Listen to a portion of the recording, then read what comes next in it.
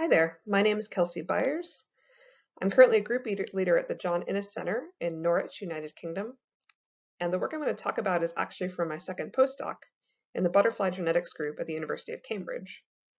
My contact information is at the bottom of the slide. It's kelsey.byers@jic.ac.uk, or you can reach me on Twitter at plant-pollinator. I'm going to talk to you today about the genetic basis of wing and genital scents in Heliconius butterflies. The slide shows a pair of two different species of Heliconius butterflies mating with some chemicals that they use during mate choice. So just a couple of slides about me. I did my PhD at the University of Washington in the States from 2008 to 2014. I then did a postdoc from 2014 to 2017 at the University of Zurich in Switzerland. Then a second postdoc from 2017 to 2020 at the University of Cambridge in the United Kingdom. And of course, now I'm a group leader at the John Innes Centre, also in the United Kingdom. Since this is the Biodiverse Festival, I thought I'd also mention I am multiply disabled. I have Ehlers-Danlos syndrome, postural orthostatic tachycardia syndrome, and some other stuff. And I'm also queer. I'm asexual and non-binary. Using she, her is fine. This is just a picture of me in my wheelchair in case you want to see what I look like. I'm looking happy. I'm sitting there wearing a dark shirt and jeans and sitting in a blue manual wheelchair. So I want to start off the talk by acknowledging some folks who've contributed a lot to the science over the last couple of years when I was working in Cambridge. In particular, PhD student Kathy Dara, who's shown in the lower left corner, as well as Silvia Fernanda Garza, Diana Abondano, and of course my advisor, Chris Jiggins. Also the staff at the insectaries at the Smithsonian Tropical Research Institute, especially Oscar, and the members of the Jiggins group, including Ian Warren, our collaborators Owen McMillan, Stefan Schultz, Richard Merrill, Pasi Rostas, Marek, and Frank Chen. I want to also mention, again, since this is the Biodiverse Festival, this is important. The work in Panama was conducted on the lands of the Embera Unan people. It's hard to tell in Panama whose lands belong to who at this point, but this is the most likely originator of these lands. So what keeps butterfly species apart? In particular, what keeps these two species of Heliconius apart that are shown on the top of the slide? One species is blue with white marks, the other is black with red and yellow marks. So one thing that keeps them apart is habitat. So the blue species prefers more forest cover and the red species less forest cover. Another, the fact that F1 females are sterile and therefore can't lay eggs. Another, the fact that F1 individuals actually look different from their parents and therefore they don't fit the sort of picture that predators are looking for to avoid eating because Heliconius are toxic. And so because they don't fit this normal picture, they get eaten. And another factor that influences their what we call reproductive isolation is the fact that they choose their own species to mate with, so mate choice. And I'm particularly interested in this aspect of mate choice. So these two species of Heliconius that I work on, Melpomene and Cydno, are part of a larger group of Heliconius butterflies that are distributed across Central and South America. And their outgroup is the sylvaniform butterflies of Heliconius. Although these two species aren't each other's closest relatives, within the area that we study them in Panama, they are the only two species in this group that are found. So in the lower right corner of the slide, there's a map showing that in Central America down into Panama and northwestern South America, you see Heliconius cydno, that's the blue species, which will be in blue for the rest of the talk. And then from southern Central America down into South America, you see Heliconius melpomene, that's the red species, which will be in red for the rest of the talk. So there are two types of male pheromones in Heliconius. First of all, there's wing pheromones. Those we think are used as aphrodisiacs. They're used by the males during courtship, so they flutter around and they expose their wings to the females. This has been shown to play a role in female choice. It also likely plays a role in species isolation or reproductive isolation. And these pheromones are present in a region of the dorsal hindwing called the androconia, where there are scales specific to males. Genital pheromones we think of as anti-aphrodisiacs. They're transferred to by males to females during mating. They benefit the male because it avoids female remating, so basically his sperm get precedence. And they have mixed benefits to the female, because on the one hand they decrease harassment, but they also prevent her from mating with other males. So let's look briefly at the pheromones of the parent species. So you can see on the left-hand side, there's a picture of the wings of Heliconius cydno and Melpomene, and the brown region is the wing pheromone region that I talked about, the endoconia. On the right side is a gas chromatograph mass spectrometry trace that shows the actual chemical composition of the pheromones themselves. Don't worry too much about the details of the plot unless you've spent a lot of time reading these already. The important thing is to notice that the picture of these two plots is a little different. So on the top is Melpomene in red, on the bottom is cydno in blue. And essentially you can see that cydno has only a few peaks, especially this big peak labeled P4. Melpomene has lots of smaller peaks. So basically the Melpomene pheromone is a bit more complex than the cydno pheromone. If we plot these using NMDS, which is a technique that's somewhat similar to PCA, we see that cydno clusters on one side, on the left side here, and Melpomene clusters on the other side. So there's not really any overlap between their wing pheromone bouquets. What about the genitals? So the genitals are even more divergent than the wings. Melpomene is dominated by this one compound, E-beta-ocimene, which is labeled OSI on the slide. I'm showing another gas chromatograph mass spectrometry trace. Cydno is dominated by macrolides, those are labeled M1 through M3, and isobutyl oleate, which is labeled oleate. It's worth noticing that essentially Melpomene is quite simple. It really only contains ocimene and a few other compounds, whereas cydno is much more complicated in this case, containing lots of these macrolides. If you try to do the same kind of NMDS plot using Heliconius genitals, you see that they're very, very divergent. They're in fact so divergent that the NMDS can't actually resolve on just two axes with over 20 samples. That's due to the presence of ocimene. So if you remove the ocimene from the data table, the NMDS now resolves successfully, but you can see again that essentially there is no overlap between the pheromone compounds of the two species. They're completely distinct. So what do we already know about pheromones in Melpomene and cydno? So in Melpomene, we know that there's a wing pheromone, and the specific chemical that we know is important is called octadecanal. We have evidence from electroantennograms, which is measuring the electricity across the antennae of the butterfly in response to the stimulus, and here I'm showing with my hands a sort of mock antenna. We also have done behavioral experiments that have shown that octadecanal is important. We know that the genital pheromone, agenital pheromone, is this E-beta-ocimene. You might remember that was one of the really dominant pheromones earlier. And we again have electroantennogram evidence as well as behavioral evidence. In cydno, we don't know what the bioactive wing pheromone actually is. This is going to require some more advanced technology, specifically GC-coupled electrophysiology. We do know that there is a response because, again, those electroantennograms, the test of the antenna, has shown that there's a neurological response to the compounds, but we don't know which compound it responds to. And we do know a genital pheromone, that's hexyl-3-methylbutyrate, which has behavioral evidence. So, great, okay, we know something about the pheromones, but what about their genetic structure? One of the really interesting things about Heliconius is that many of the traits that people have studied in the past, especially color, come down to just a few genetic loci. So just a few genes are important for controlling the massive variation we see in Heliconius color pattern. And we were curious if the same thing was true of pheromone composition as well. Is it just a few genes? Are there lots of genes? We had no idea. So we created a mapping population to do something called QTL mapping, or quantitative trait locus mapping. We crossed Melpomene males and females with cydno males and females. We then got F1s, males specifically, because remember the females are sterile. We then crossed those to either Melpomene or cydno females, and that led us to our back cross mapping population. This population consisted of 25 families, and for each experiment mapping either wing pheromones or genital pheromones or the androconial area, which I won't talk about otherwise, we ended up with about 200 butterflies per population.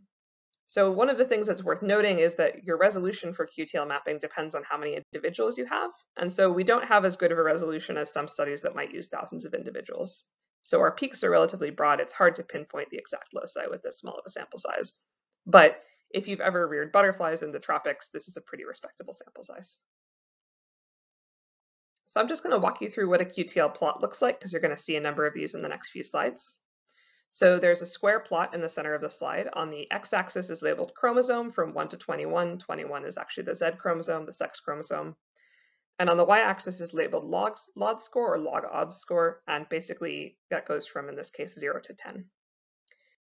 there's now a background showing a squiggly line that indicates the actual QTL plot, as well as two horizontal lines. The top horizontal line is the Bonferroni corrected significance threshold across the genome, and the dotted line is the uncorrected significance threshold across the genome. And you can see on chromosome 1 that there's a peak that goes over the Bonferroni corrected significance threshold, and I've labeled that significant peak. So that's what these plots will look like. So octadecanal, that component that was really important in the wing pheromone in Melpomene, maps to chromosome 20. The cool thing about this is we didn't have any other previous loci in chromosome 20. So the color loci are not on chromosome 20. The mate choice loci we looked at were not on chromosome 20. So this is kind of new. When we backcrossed instead to Heliconius cydno, we see that in fact it also maps to chromosome 20. So that's independent confirmation with a different set of families that this locus on chromosome 20 is in fact legitimate. Osmine production maps to chromosome 6 and backcrosses to Heliconius cydno, so there's a peak on chromosome 6. And then hexyl 3-methylbutyrate, that's that cydno-genital pheromone, maps to chromosome 3 and backcrosses to Melpomene. So what do we know now? We've got our octadecanal, that wing pheromone in Melpomene. We see that there are 16 candidate genes and 1 quantitative trait locus. I'll explain those genes in a minute. For osmine, we actually have a functionally characterized terpene synthase that biosynthesizes osmine in Melpomene. So we basically have riddled this enzyme down pretty thoroughly, and we know what's going on. In cydno, we still don't know what the wing pheromone is, and so therefore we can't map it. And we did find a QTL in chromosome 3 for a genital pheromone in cydno, which is hexyl 3-methylbutyrate. So what about the other pheromone components? So I showed you a plot in the beginning that showed you lots and lots of little peaks. That's because the pheromone is relatively complex. It's not just 1 or 2 compounds, there's other peaks as well. So what about them from a genetic mapping point of view? So there are a couple of compounds that are shared between the wings and the genitals, and they mostly map in parallel. So for benzyl cyanide, for example, there's a peak on chromosome 17 in the wings and a peak on chromosome 17 in the genitals. Sounds good. And henicosane, again, there's a peak on chromosome 20 for the wings and a peak on chromosome 20 for the genitals. So the genital and the wing samples agree, which is good. The wing compounds really seem to cluster on chromosome 20. So on the left hand of the slide, I'm showing a plot where we've plotted all of the QTL peaks on top of each other. And you might be able to see that on chromosome 20, there's a massive overlap of lots and lots of different peaks. So we have 10 compounds that have significant QTL in the wings. And 7 of these compounds actually cluster on chromosome 20. So now I'm showing you just chromosome 20 on the x-axis. And you can see that the QTL plots all line up at the end of chromosome 20, and they're actually quite consistent in exactly where they're falling. But because we don't have massive mapping resolution, I can't tell you that these definitely are due to, for example, the same gene. The genital compounds really cluster on chromosome 8, so again, showing you all the QTLs plotted on top of each other, and the fact that there's a massive overlap on chromosome 8. There are 9 compounds with significant QTL, not including E-beta osmine. And 6 of these compounds cluster significantly on chromosome 8. Again, their peaks all overlap each other, but again, I can't tell you because of our resolution that this is due to a single gene. So what compounds are actually clustering now that we do see clustering? For the wings, we see fatty acid-derived compounds. So for example, octadecanal and henicosane that I talked about earlier. And all but one of the significant fatty acid-derived compounds, or FADs, cluster on chromosome 20. For the genitals, what we see is macrolides, so 12-octadecanolide, hexadecanolide, etc. All the significant macrolides cluster on chromosome 8. So in other words, what I'm trying to tell you with this slide is essentially that the clustering that we're seeing on chromosomes 20 and 8 seems to be driven by chemicals that are from the same chemical families, that being fatty acid-derived compounds and macrolides. So we know a little bit about the biosynthesis of octadecanal, partially because we focused on that compound in some earlier studies. So octadecanal is synthesized first by primary metabolism, as you might expect. That produces stearic acid. From stearic acid, you then produce either 1-octadecanol, the alcohol, and then turn that into an octadecanal, or you might produce octadecanal directly from stearic acid. We're not entirely sure which is happening. So the likely key players in this enzyme pathway are fatty acyl-CoA reductases, or FARs, of which there are 13 to 14 in this gene region, in this QTL region, and alcohol dehydrogenases, of which there are 1 to 2 in this region. and those two catalyze the two important steps in the production of octadecanol.